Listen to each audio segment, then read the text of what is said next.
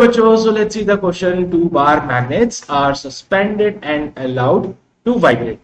They make 20 oscillations per minute when their similar poles are on the same side, and they make 15 oscillations with their opposite poles lie on the same side. The ratio of their magnetic moments. Your first option is 9:5, second option is 25:7, third option is 16:9, and the fourth option is 5:4. So here in this question, हमें क्या बोल रखा है? Initially we have the frequency of 20 by, okay, so 20 oscillations per minute, okay, and in your second case you have the value frequency as 15 oscillations per second per. पहले वाला case कब valid था? जब दोनों बार मैग्नेट सेम डायरेक्शन में रखे हुए, यानी कि एक का नॉर्थ पोल जहां पे, दूसरे का भी नॉर्थ पोल जहां पे, एक का साउथ पोल जहां पे, दूसरे का नॉर्थ पोल। इस केस में जो इनका मैग्नेटिक मोमेंट होता है वो होता है m1 plus m2। Second case में उसने बोला है कि opposite poles lie on the same side. Opposite pole same side लाई करने का मतलब है कि ये सिनेरियो कुछ ऐसा बन जाएगा, यहाँ नॉर्थ पोल होगा, यहाँ साउथ पोल होगा, तो यहाँ south pole and north pole बनेगा। इस केस में जो मैग्नेटिक मोमेंट होता है वो होता है m1 माइनस m2, क्योंकि डायरेक्शन अपोजिट हो चुकी है। And we know that frequency is proportional to under root of m, ठीक है।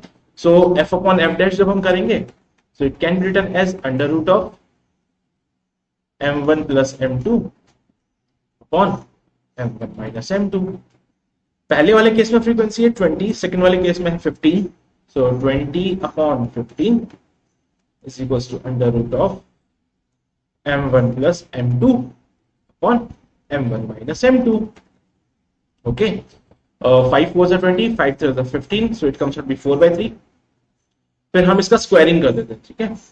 अगर हमने इसका स्क्वायरिंग किया तो it comes out B 16 upon 9 is equals to m1 plus m2 upon m1 minus m2। तो सॉल्विंग इट फर्दर तो बनेगा 16 m1 minus 16 m2 is equals to 9 m1 plus 9 m2, okay. Cross multiply किया तो m1 वाली terms को सबको साथ में ले जाते हैं, m2 वाली टर्म्स को साथ में ले जाते हैं। 16 m1 minus 9 m1 is equal to 16 m2 plus 9 m2। 7 m1 यहाँ पे बनेगा और यहाँ बनेगा 25 m2। तो m1 अपॉन m2 का जो रेशियो हमें फाइंड आउट करना था, इट कम्स आउट बी 25/7।